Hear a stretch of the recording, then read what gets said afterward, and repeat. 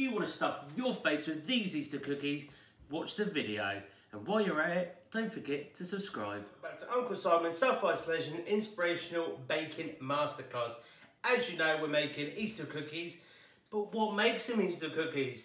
Well, I tried to go to the shops and get chocolate chips, but because of isolation, I had to go for something else instead. Mini eggs. Chocolate mini eggs. Not baby chicken's mini eggs. Now onto the ingredients. To start with, we've got the butter. How much? 115 grams. In these bowls, we've got the sugars.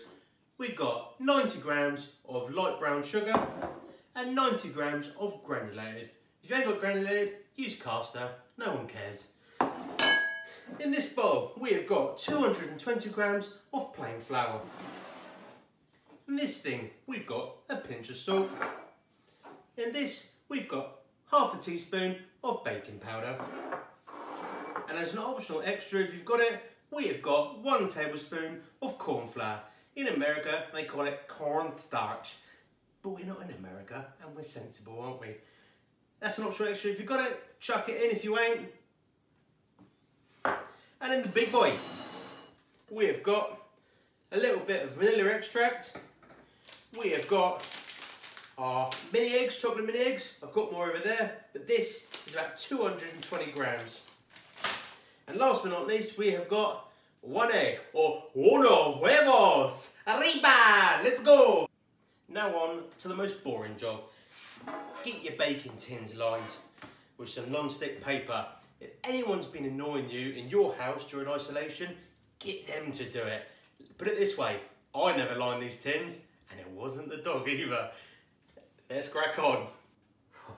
I should have said that. She's so angry at me. What have I done? What have I done? Right, I've given her a couple of mini eggs and she's calmed right down. So let's crack on with the recipe. Get the big boy and the butter. And from up high, straight in. Next, get your sugars. Whop. Your other sugar, whop. Now you've got to cream them together until they're all creamed together. And you know how I like to do it. Get your hands in.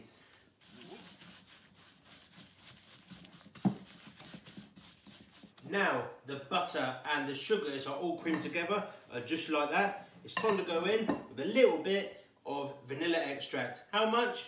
Just a splish. Splish. Perfect. Next, your uno huevos, or 1 egg. Give it a little tap on the table. Straight in. Oops. Make sure you have no eggshell in there. I've removed mine. Next, get your egg and your sugary, buttery solution and just mix it together to create slop. Make sure it's all incorporated. Beautiful. Now that's all incorporated, pop it aside a sec. Next, get your fluid and all your other ingredients that's left.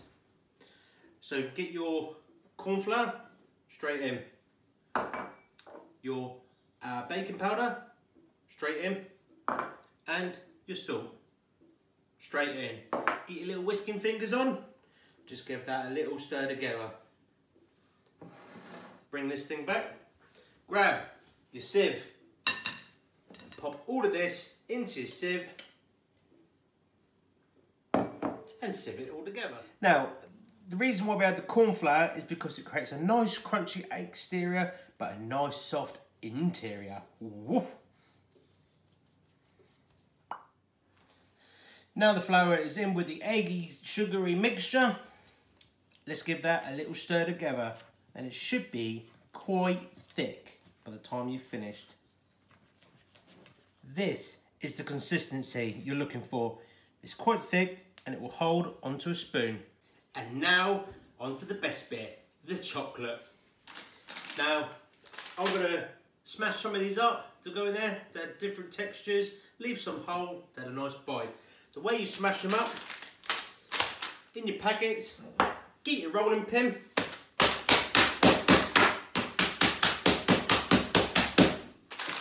do that.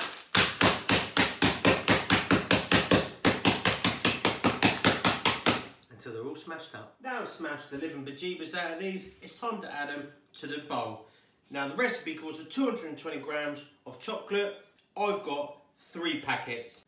Now these packets are 80 grams each, which is why I've gone for 3.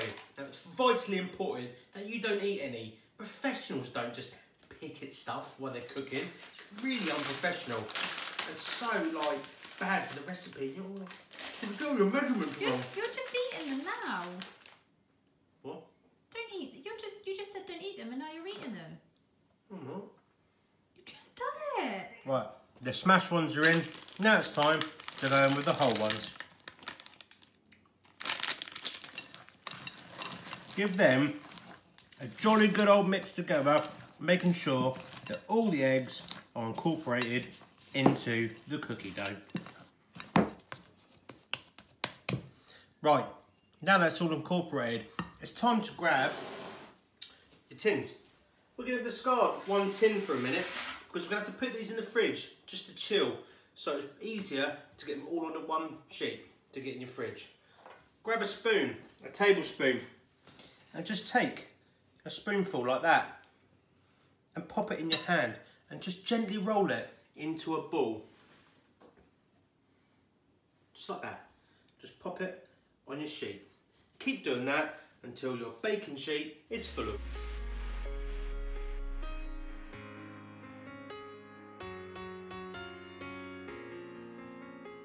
I managed to get 12 cookies out of that. If you want to make more, just use a teaspoon, make them smaller.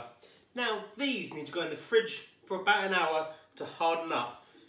The reason why you put them in there, it hardens them up so they keep their shape, so when you cook them they don't just go and it keeps them all perfect explanation. An hour has passed and now they're ready to be cooked off. They've chilled off nicely and they're more firm to touch.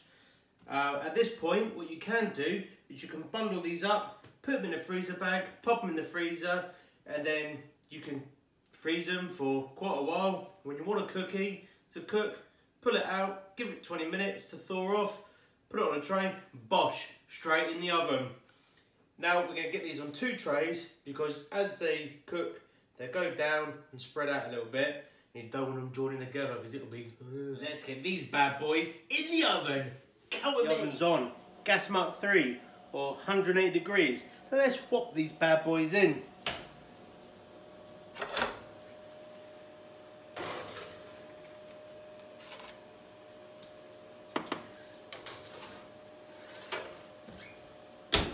Bosh. Now they're going to need between 15 and 18 minutes or until they're nice and golden brown. Right, the timer has just gone off. They've been in there about 20 minutes, just a little bit longer, but let's get them out and have a look, shall we? Get the boxing gloves on, ush, ush. Let's have a look.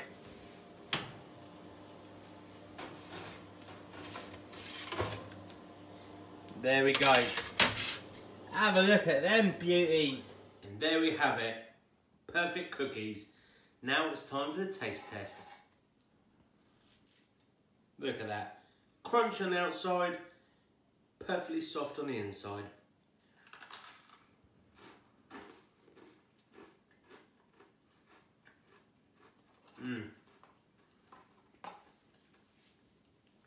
Look, they are proper good. Thank you so much for taking the time out to watch my videos. If you want to see me bake something, leave a comment down below. And while you're at it, click my face right here so you can subscribe. And also, click right here to see all my other videos. Muchas gracias. Adios. Peace out.